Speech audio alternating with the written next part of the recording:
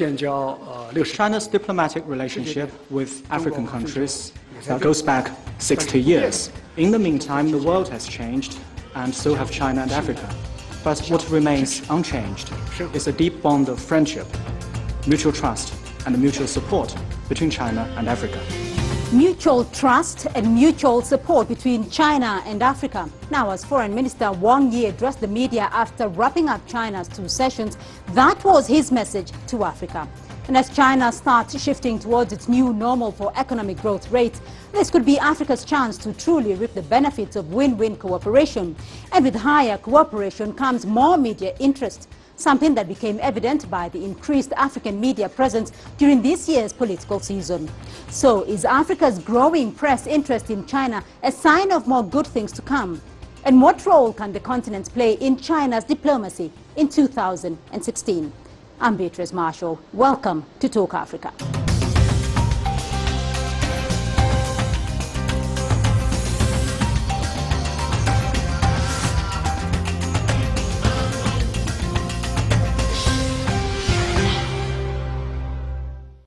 Now, days before the Forum on China-Africa Cooperation last year, the China-Africa Media Summit was held in Cape Town. Chiang Chuang-Huo, Minister of State Council Information Office of China, stressed the importance of enhancing the role of media in promoting friendship and mutual understanding between the Chinese and the African peoples. Now, 3 months later, this message seems to have been put into action. Last week, the 4th session of the 12th National People's Congress held a press conference with Foreign Minister Wang Yi, where 2 African journalists took the opportunity to ask questions on China's foreign relations. Let's listen in to what they had to say. Good morning, Minister. As China's economy has been slowing down, we've seen a drop in commodity demand. Some people say that this will affect the relationship in terms of economic cooperation and development aid to Africa. Last year at the Forum for China-Africa Cooperation meeting in Johannesburg, President Xi Jinping had committed about $1 billion towards foreign direct investment into Africa by 2020. Is this still going to be the case in terms of the slowing down global economy? Thank you. China's diplomatic relationship with African countries goes back 60 years. In the meantime, the world has changed, and so have China and Africa. But what remains unchanged is a deep bond of friendship, mutual trust, and mutual support between China and Africa. At the end of last year, President Xi announced 10 cooperation plans for China and Africa. The most salient feature of these plans is that we want to transition from a trade pattern that is so far dominated by resource products to more investment and industrial cooperation. By encouraging more Chinese businesses to invest in Africa, we want to help the continent accelerate its industrialization and boost its capacity for development. So these plans cannot come at a better time. They are designed precisely to help Africa deal with the new challenges from the international economic situation.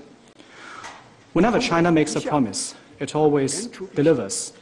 Just 3 months after the China-Africa Summit, we have got into touch with over 20 African countries to follow up on the summit outcomes. A number of early harvest items will soon materialize, and the China-Africa Fund for Industrial Cooperation is already up and running. For many years, there are all kinds of comments about China-Africa cooperation in the world, but the African people know the best. At last year's summit, many African leaders stated publicly that China has never colonized Africa. Rather, China has helped Africa to emerge from poverty, realize development, and China has brought new life to Africa. They also said that Africa has been searching for a truly dependable partner with common interests. Eventually, they found such a partner in China. These statements struck a chord with many in the audience, and in my view, the African leaders spoke the mind of the African people. Good morning, Minister. My name is Ali Muhammad from Yom Saba, Egyptian newspaper. On the beginning of this year, Chinese president made his first visit to the Middle East, that was happening on the background of Iran and Saudi Arabia conflict intensified. Did the visit mean China was adjusting its Middle East policy? Thank you. When it comes to Middle East affairs, China has never been a mere onlooker. Rather, we have all along supported the Arab countries' quest for independence and liberation. We enjoy ever closer economic and trade ties with the region, and we're contributing actively to peace and stability in the Middle East. China does not seek a sphere of influence in the Middle East, nor do we look for any proxies. Our approach is the opposite. We adopt an objective and impartial attitude. We try to facilitate peace talks, and our position is selfless and above board. This is China's unique strength, and so all the countries in the Middle East welcome and look to China to play a bigger role.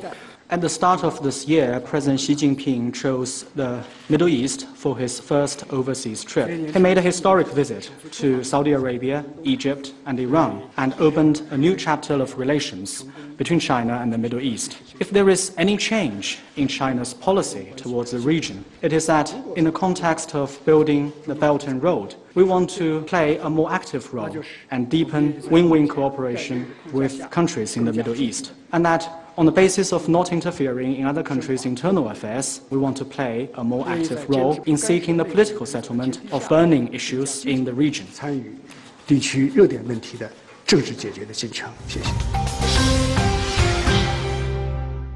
Well, to help make sense of Africa's growing interest in Chinese affairs and the role the continent can play in Chinese diplomacy, CCTV's Wang Hui sat down with Liu Guijin, a former special representative of the Chinese government on African affairs, as well as a former ambassador to South Africa.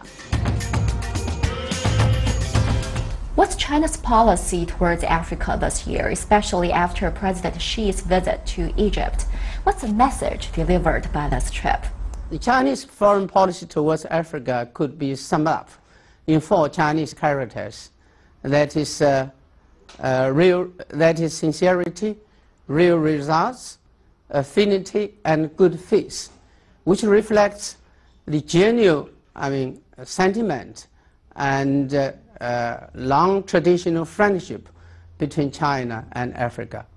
We have to mention 2 milestone events in the past 3 months. One was in the FOCAC summit, which was convened in South Africa, Johannesburg. That was the first time the summit of FOCAC, China-Africa Cooperation Forum, to be convened in Africa. And that conference was really a great success. And it was well attended by over around 50 African leaders and their representatives. The Chinese and African leaders unanimously agree to upgrade their relations into the comprehensive and strategic cooperative partnership. And that reflects the new level of China-Africa friendship and cooperation. Another big event is in this January, President Xi Jinping visited Egypt, and he addressed the Arab League. During these 2 visits, we sent strong messages to the outside world that the great importance attached by the Chinese government to its relationship with Africa as well as with Arabic countries will remain unchanged and be further developed. As you know, that South Africa is the strongest economy, well, immediately after Nigeria, but actually its economic basis is much better than Nigeria, and that is a big country in sub-Saharan Africa. And Egypt is as an African country, an Arabic country, and a Middle East country. So President Xi Jinping's state visit to these 2 countries are really, a kind of milestone event. And President Xi committed a series of, policy measures to support the development of Africa. Well, we have seen African journalists covering the two sessions in Beijing this year. Two of them raised their questions at Foreign Minister's press conference. Why is the African media becoming more and more interested in China? Well, I remember that during the Joburg summit, a lot of African leaders made it clear that, and they spoke publicly that for a long time they have been trying to seek a good partner in the world based on common interests. Now they have found that reliable partner, and that is China, because China has never colonized Africa, and China has always regarded Africa as brothers and sisters and treated African countries with equality and sincerity. So I think that is the understanding of the African countries about China and Africa cooperation. And so the African countries has that request and demand from the bottom of their heart to further develop their relations with China. And on the Chinese side, we have always regarded Africa as our equal partners in the world. The two sides has a common ground, lot of common ground, and hold similar views on a lot of international arenas.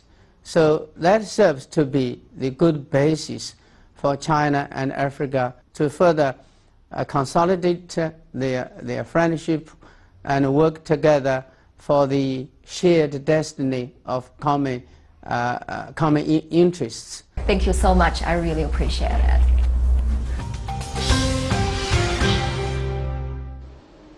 We're going to take a short break now, but when we come back, my expert guests will help unpack Africa's role in China's diplomacy. Stay with us.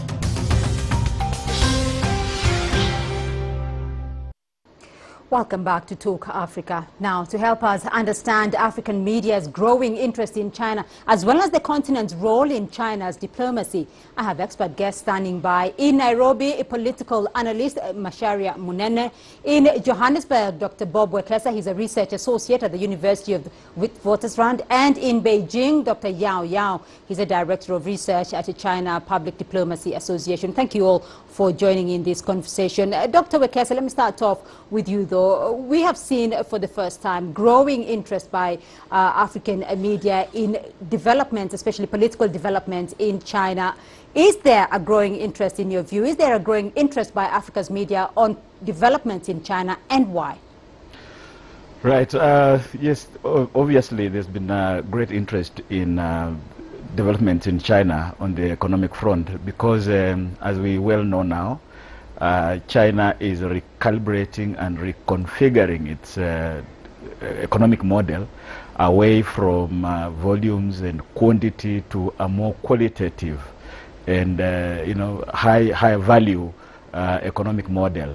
And for instance, just as an example, China is looking to cut down on its overcapacity industrial manufacturing units, and that will mean, therefore, that China might be looking at less of importation of minerals from African countries. And don't you forget that many African countries are reliant on their natural resources for their economic development.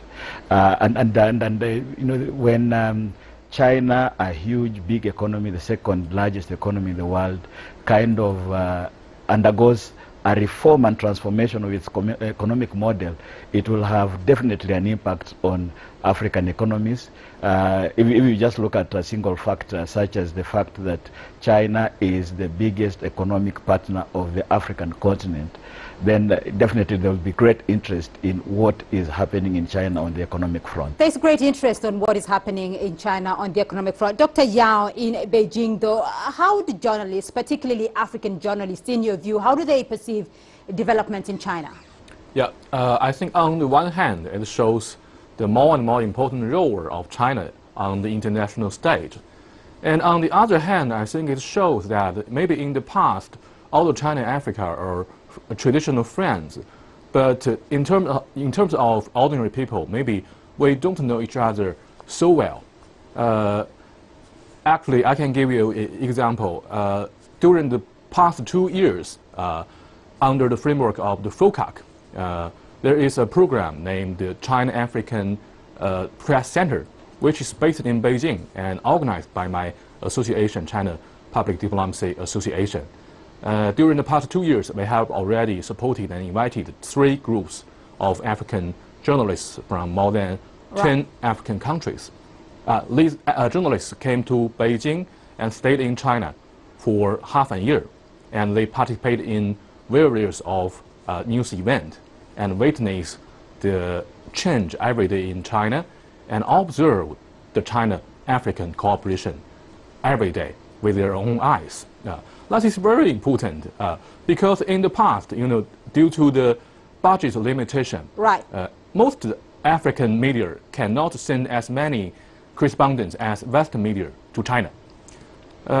So for most of the African people, they get information about China mainly from the Western media, which always give a wrong image of China.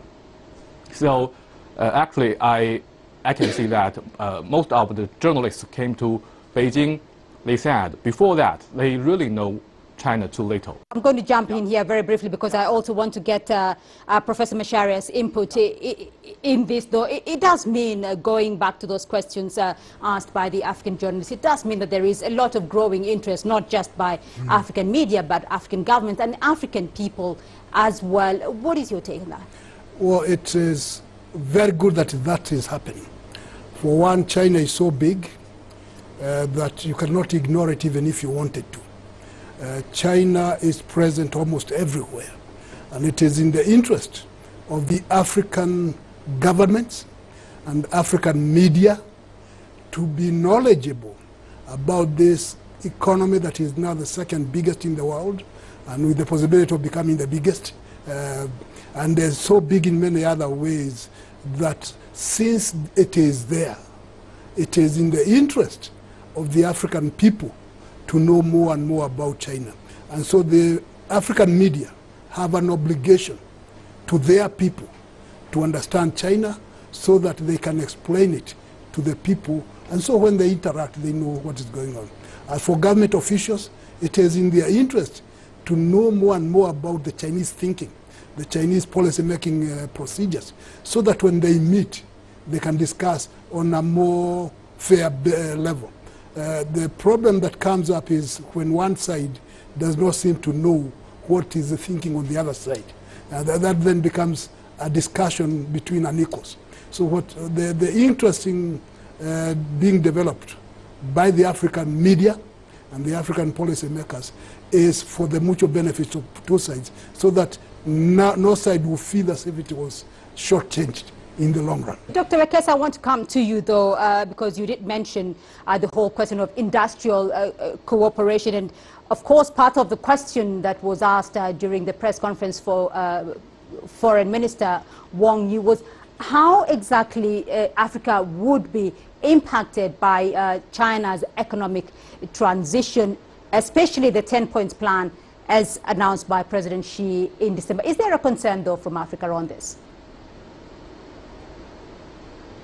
Right, I think there will be lots of these are very interesting times in the sense that they just concluded NPC, National People's Congress, and the CPPCC, the Chinese People's Political Consultative Conference, have actually touched on the 13th five-year plan, which is for China, which is 2016 to 2020. Now, in this plan, they are reconfiguring the economy away from what has generally been called the new normal to the new economics, as Premier Li mentioned on Wednesday. And essentially, this means that China is going to take some of its overcapacity industrial units and manufacturing units in places such as Fujian and Guangdong provinces, and places such as Zhejiang province to other countries, and Africa is a target for the transfer of these industries. Now, China has already kind of sorted out its industrial base. It is an industrial power. It is actually the leading manufacturing country in the world. Africa, on the other hand, has not really seen to the conclusion or even started in some sense its industrial revolution. So Africa is very welcoming of these new industrial units that will that China wants to take elsewhere. And therefore, there's a link between the 13th five-year plan and the FOCAC action plans on industrialization. Don't forget that in December, when the leaders met here in Johannesburg, one of the action plans specifically mentioned that China is going to put aside $10 billion for the China-Africa Industrialization Fund. So the fact that the transfer of capacity industries from China is going to come to Africa is something that is going to be of great benefit for Africa's industrial revolution that has never really happened. One of the key areas... I'm going to jump in there, Dr. Wekesa, because Professor, as you listen to that though, and a lot has been talked about Africa's industrial base and industrializing Africa, but where have been the obstacles though? What does Africa need to do though to attract that Chinese investment and that Chinese industrial cooperation? Well, we need political will, decisiveness. The indications from the Chinese side is that they are willing to invest in selected industries. The production in China itself, some of the industries are becoming expensive to run in China, and they would like to transfer those activities to some other areas that may be more reasonable in terms of prices. And they have, in some instances, they put up a shoe factory in Ethiopia. I know they are willing to put up some industries in Kenya of different types. They are already trying in some places, Naivasha. So it is a question of the determination, the will, the political will of the country is concerned. Because there has to be an agreement between the Chinese officials and the African officials that it is a good thing to do. And once they agree, the others are details that can be worked out very quickly as to the land, the lease, how long it is going, what is it that is being invested, and what are the understanding in terms of training. So the prospects are bright, and there are a lot of things that can be done in Africa more reasonably than in China. And what is going on is that the Chinese themselves have come to that conclusion that they can do those things in Africa much better, faster, and with more benefits spreading all over. And with that, then you come to the point of assisting the various African countries to put their industries up, value addition in some things, even if it is a question of cattle, slaughtering cattle, packaging the meat, sending it there. These things are doable. Right. And it's a question, it's an issue of political will between the two sides. Political will, though. Dr. Yao, of course, African countries are going to be wondering how they can make themselves more attractive as investment destinations for China's industrialization outflow. Of course, given the fact that other Asian countries have proximity and better infrastructure than Africa, how do you think Africa can make itself more attractive? Well, according to China's experience, if a country never constructs its own independent industry, and never lead its people to learn how to construct their own industry with their own hands, but always, rely on selling resources or even attached to some big powers, there will be problems sooner or later. That's why, at the end of last year, President Xi Jinping proposed the 10 major cooperation plans. I think the most important feature of all these plans is the same. That is to enhance the capacity of self-development and to boost the industrialization process of all African countries. So I think African countries, government people should be prepared for that and to realize that independent industry is so important for themselves. All right. Dr. Wekesa, of course, the foreign minister did mention that following up on FOCAC, he has been to about 20 African countries following up on the developments after FOCAC. Do you see Africa leveraging that initiative? Right, definitely so. I mean, there are gaps in that, truth be told, China is very focused, and the Chinese politicians and leaders and policymakers and managers kind of follow their words with action and make things happen. African countries, like Professor Macharia said earlier, need to follow up their policies with action. And therefore the onus is on Africans really to take advantage of the policies and look at where there is connectivity with their own development plans and so forth. From a continental perspective, we have the African Union, which is came up with the Agenda 2063. At the global level, we have the UN Sustainable Development Goals, or Sustainable Development Agenda 2030. And all these are very brilliant policy statements and so forth. But to what extent do we see the policies being implemented, or are they just policies on paper without very little implementation? I think this is one area where African countries can learn from China, in that put very brilliant ideas on paper in terms of development plans, such as Kenya's Vision 2030, or South Africa's similar policies. In fact, almost every African country has a vision something, Vision 2030, Vision 2040 or something. To what extent are they willing to walk the talk and learn from China in terms of implementing some of these policies? In fact, just as a quick point on this, the Chinese are so serious that they have already started implementing some of the industrial plans, even before the FOCAC Industrialization Action Plan was put in place. We look at manufacturing units by companies such as Photon, such as FAW. We look at special economic zones in places such as Nigeria. Nigeria actually has two, one in Lekki, one in Lagos. We have one in Zambia, and we are told many other countries are lined up for the same. Mauritius also has a special economic zone. So I think the idea of Africans moving on to create situations where these policies can be really implemented is the next level of consideration.